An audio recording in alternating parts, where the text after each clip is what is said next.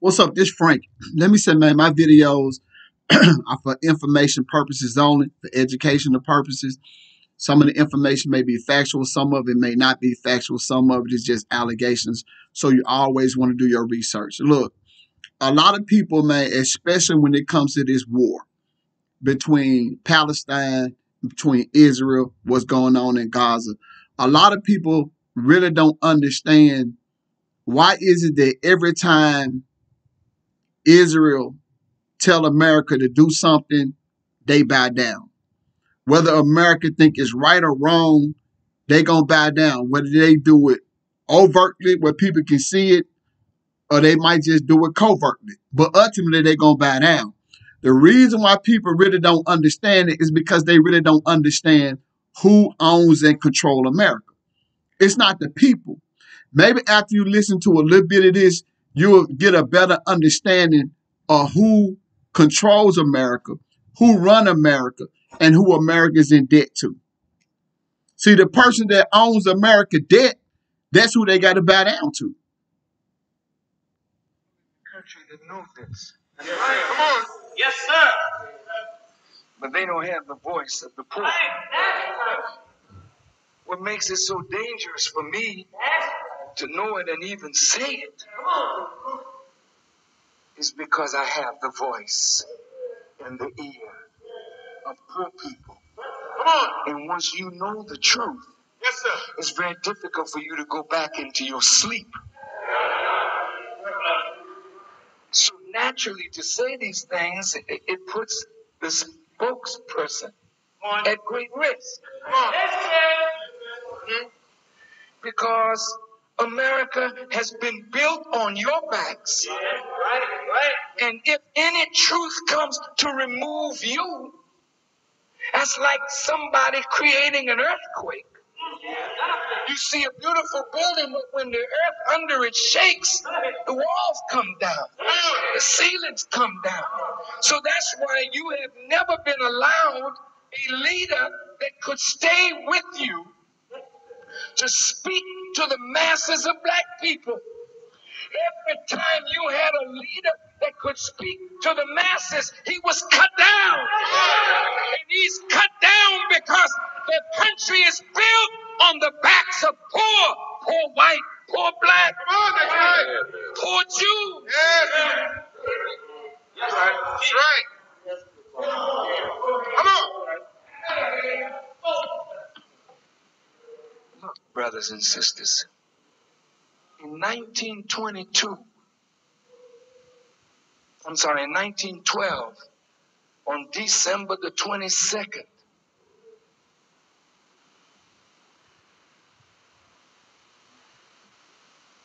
the Central Bank of America was taken over by certain families. Yeah. The Federal Reserve that prints the money is not owned by the government. That's right. That's right.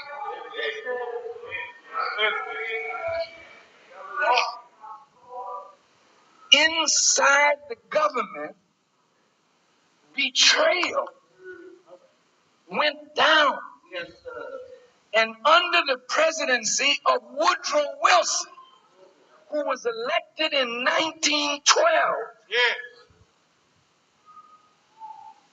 the Federal Reserve System was established Come on. in 1913.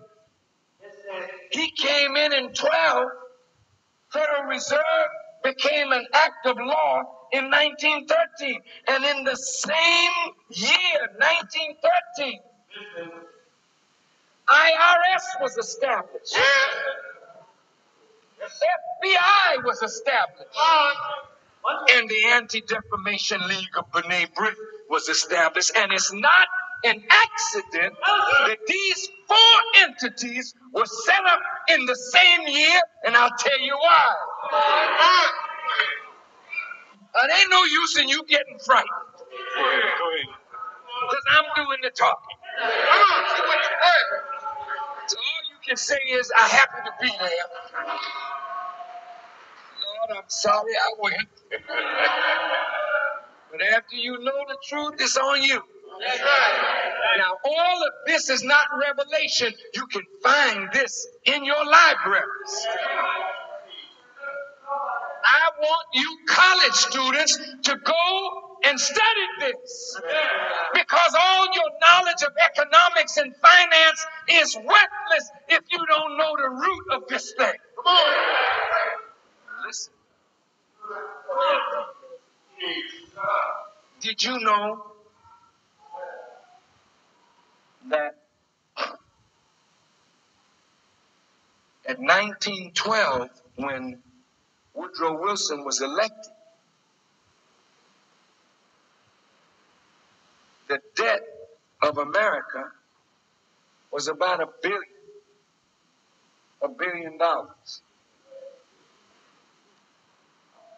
When Woodrow Wilson left office in 1920, the debt had risen 800 times what it was when he came into office. How did that happen? Now you say, well, how does this impact on you in 1995? Can you hold on a few more minutes?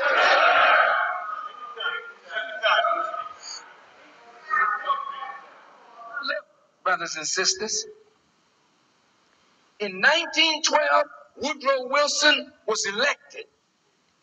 1913, IRS is established. Why was the Internal Revenue established? Because those who took control of the money knew that they were going to increase the debt of the country. And they had to have a way to recoup the debt. So the revenue was supposed to be a graduated income tax. This is the way it was put before Congress. Which, by the way, a graduated income tax is the second plank in the Communist Manifesto by Karl Marx. And when you hear the Republicans talking about taking back government and giving it back to the people, it's because the government was moving the country on a socialist trend. Oh, man. Look. This thing is deep. Yes, sir. Look. Woodrow Wilson comes in, and he's going to keep America out of the war. The war started in 1914. Is that right? Yes, sir. Come on. Woodrow Wilson's second term is in 1916. Come on. He's keeping America out of the war. This is the way they talk when it's time to get elected. But the big boys behind the door, they knew that the only way to increase the debt was to somehow get America involved in the war that was raging in 1914. So through the manipulation of an incident with a ship called the Lusitania, America declared war on Germany. And in 1917, the American soldiers went to war in Europe. And in order to fight the war, America had to borrow money. That's right. Yes, sir. So who do you borrow money from? From those who print the treasury bonds. Then they put interest on what America borrows. So the poor people are taxed to pay the interest. That's right. Moreover, 1918, Woodrow Wilson leaves office in 1920, and America, that that was 1 billion in debt when he came in is now 8 billion in debt, 800 times. Come on. What it was. And the interest the American people are paying. It was the war to end all wars. And in that war, many of our black brothers were arguing and fighting because they wanted to fight for America, this great country, not knowing that the whole thing was manipulated by a handful of wicked men.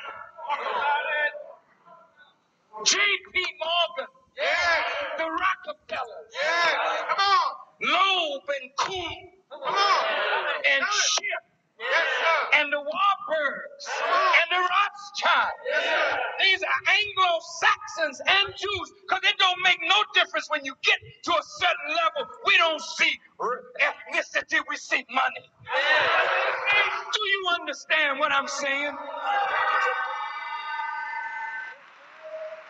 Now, World War I is gone. Follow me. Yes, sir. Now, here we are. Come on. Hitler rises. Here we go.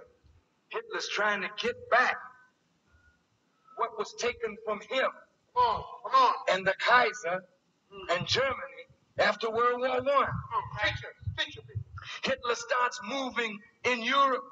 Ain't nobody saying nothing. Come on. Right. Where are you going, Hitler? Hitler sees himself as some kind of messiah. Come on. And guess who financed him? Teach me. See, this is what they don't want to talk about.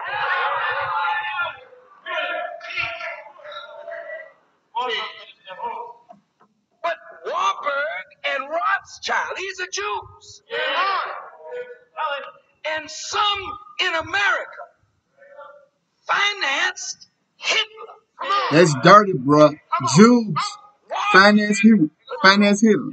Can travel in Europe at the height of the war, Right. sleep in fine hotels, while Jews are being burned in ovens. That's dirty, bruh. I want a real anti-Semite stand up. Don't care about number money, man.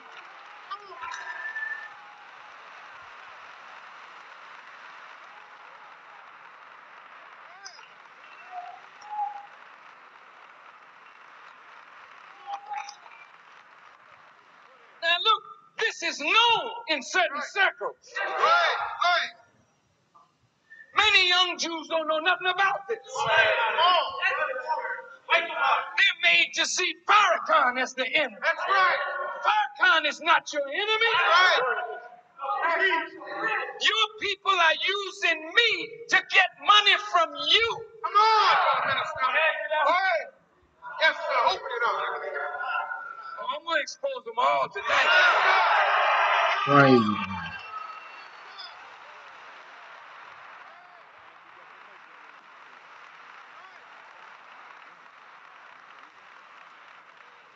Yes, sir. They say the FBI was set up to catch criminals. Come on.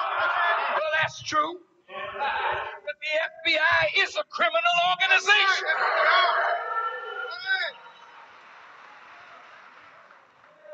Oh, Farrakhan, how could you say a thing like that? Come on. In staid old Springfield. It's the best place to say things like this. In staid old Springfield. The FBI has been a criminal organization. Come on. They don't care nothing about law. They break the law to get at every black leader or white leader, Right. anybody who can disrupt, destabilize, excite the poor That's right. under the name communism, That's right. under the name of any kind of thing they can think of, they come after you. That's right. Listen good now. Yes, sir. Yes, sir. You know the FBI's history, Come on. where we're concerned. That's right. Well documented. Go ahead. Was Mark Clark and Fred Hampton criminals? No, sir. They were members of the Panther Party. Was Marcus Garvey a criminal? No, sir. Was Noble Drew Ali a criminal? No, sir. Was W.E.B. Du Bois a criminal? No, sir. Was Paul Robeson a criminal? No. Was Martin Luther King a criminal? No. Well, damn it, how could you Come on. have streets named for Martin Luther King Jr.? And you hypocrites line up on the 16th and you take ads out in the paper to celebrate the memory of a man that the FBI bugged this hotel, whacked against him night and day. Tell me I'm lying.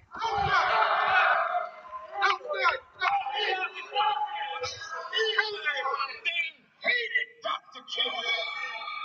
Hey, bro, I be listening to Minister Farrakhan all night. Hey, check this out. I'm going to have the rest of the video coming up after my video. So if you want to watch that, you can watch it. Thank you for taking time out to watch my video. Have a nice day.